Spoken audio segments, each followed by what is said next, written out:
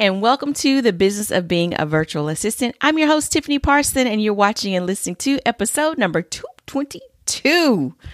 All right, guys, let's get into this.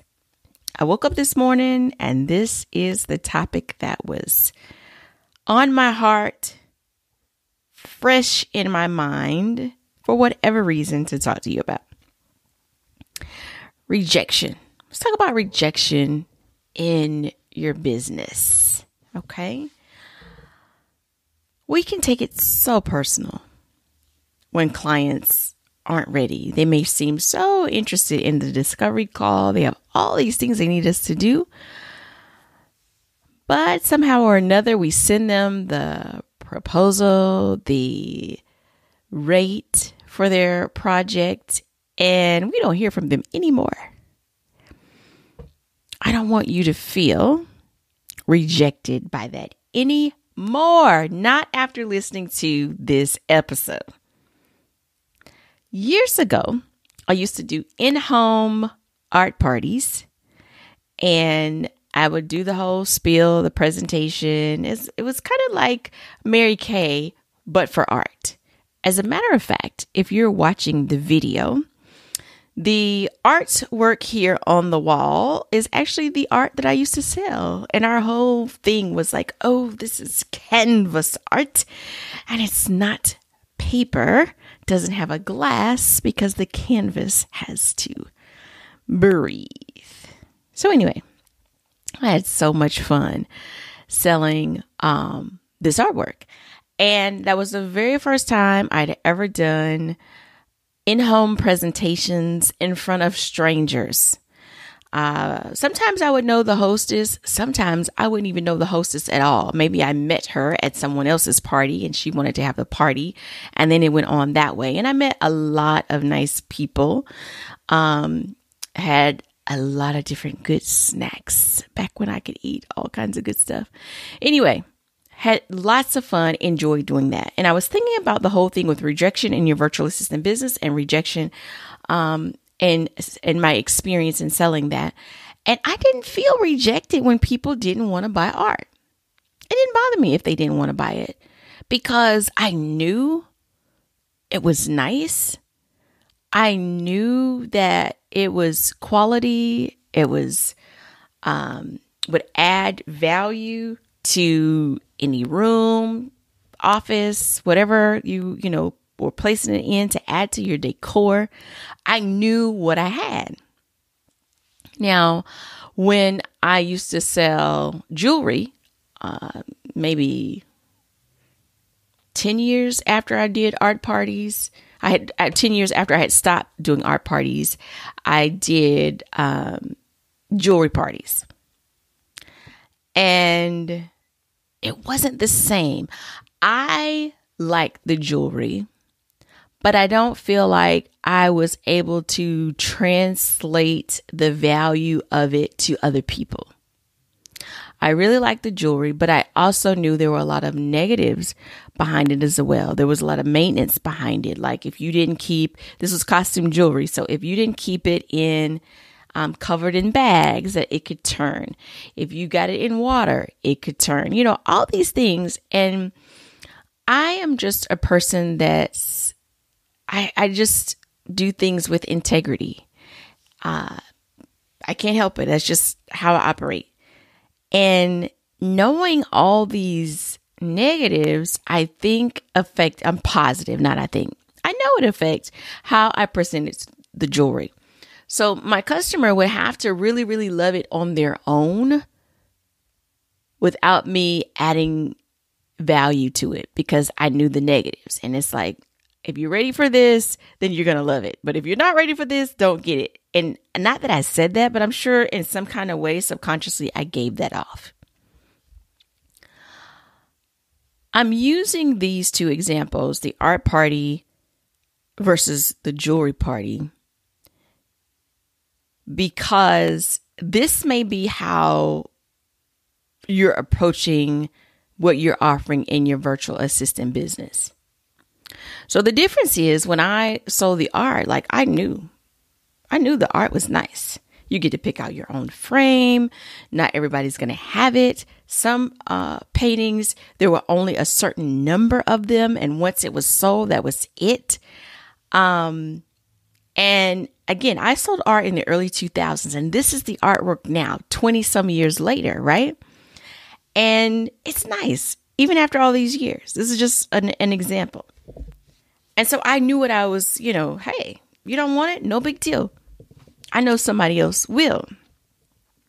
But with jewelry, it was like if somebody didn't want it, it's like, oh, I understand. I, would be at vending events and have everything all out, laid out on the table.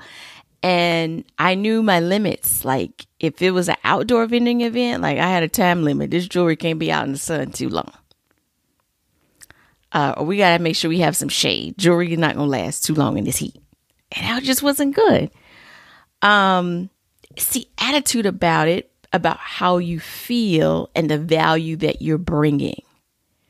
So if you know that what you offer your clients is the best, like when you work with us, oh, it's going to be the bomb. We're going to help you do this. You're going to get this, that, whatever your thing is, all the services that you're offering. I'm not going to use examples.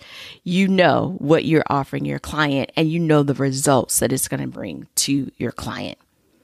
If your client is not a numbers person and you come alongside them and you're able to do their bookkeeping and knock it out the park for them and help them, sleep peacefully come tax time because all their books are in order, then you don't have a problem with the client that's like, oh, okay, well, we won't be able to do that right now, or that costs too much. You're like, oh, okay, whatever.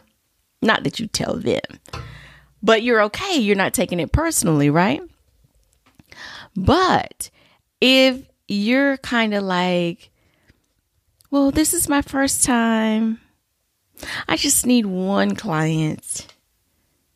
I got these bills I got to pay, and, I offer this service, and people are gonna, the vibe that you give off, people feel that. Even if you're not saying anything, they see your lack of confidence in what you have to offer. And so that makes them unsure about what you're offering. Goes back to the jewelry, my lack of confidence in it, even though I really liked it for myself. But I had some pieces to turn and to break and this and that. And I did not want that for my customer. It was totally out of my control. I was not making the jewelry myself. I'm just selling it. It's totally out of my control. Or delivery time wasn't great. Maybe it wouldn't break, but gosh, you order this month and hopefully it'll be here in a few weeks or by next month. That was out of my control. But I'm subconsciously, people picked up on that. And so that made them hesitant. So are you giving off something that is subconsciously making your clients hesitant? Not your clients, making your prospects hesitant to come on board, hesitant to make you their trusted one for whatever services that you're offering.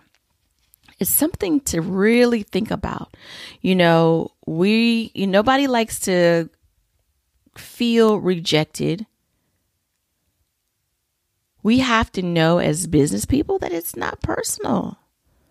We have to, women, for the most part, we get our emotions and things, and we have to take our emotions out of it. If you're a man and you've got your emotions and things, you have to take your emotions out of it. It's not personal.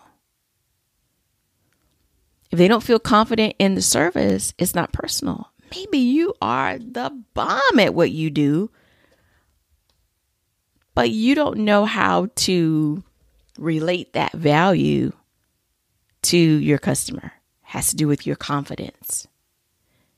Maybe you're just nervous when you talk to them.